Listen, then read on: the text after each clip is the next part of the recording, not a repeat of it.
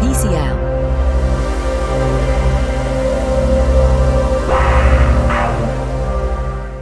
Here we're showing you how to install and use the PCL NEXUS Nitrogen inflation range.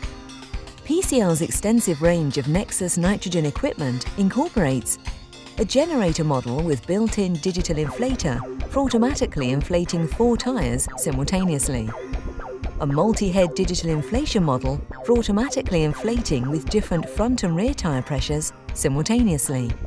There's also a standard generator-only model for use with existing delivery equipment such as the Mark III tyre inflator.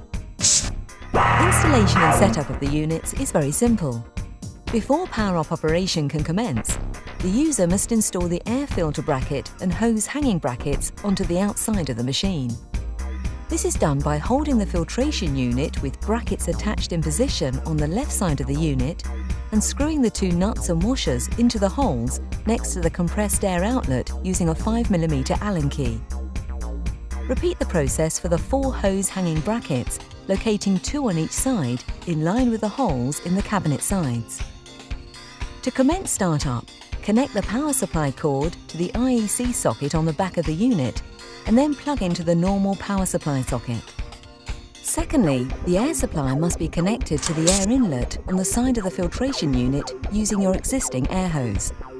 Please note that your compressor supply must be a minimum of 8 bar for the NEX2 units and 10 bar for the NEX6 and membrane units. Now turn the machine on by switching the blue button on the front to the on position. The LCD will light up and the unit will run its normal startup checks. Wait until the unit display reads the default pressure.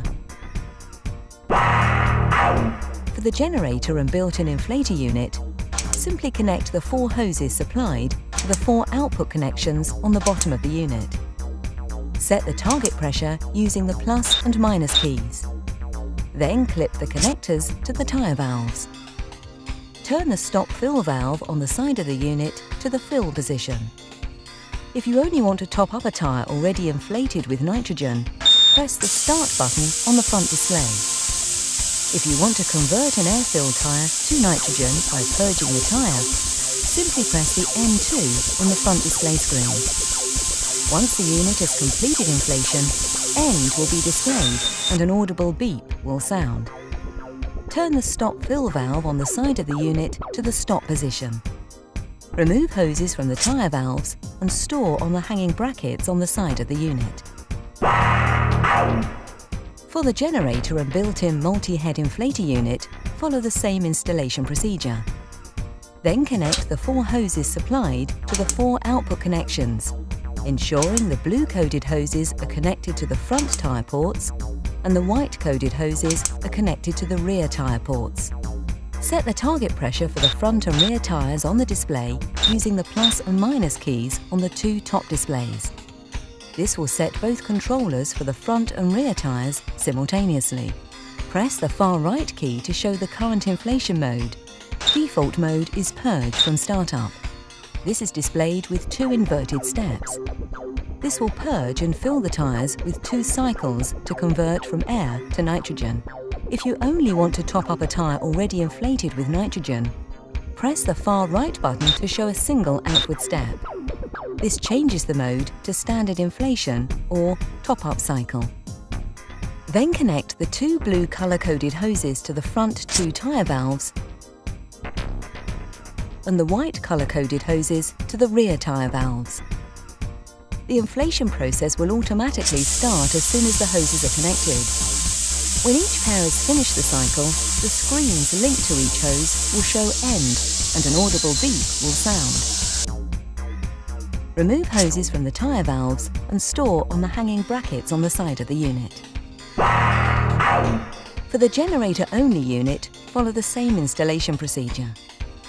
Before starting, you must ensure a hose terminating in a coupling connection is attached to the output port on the front bottom panel of the unit.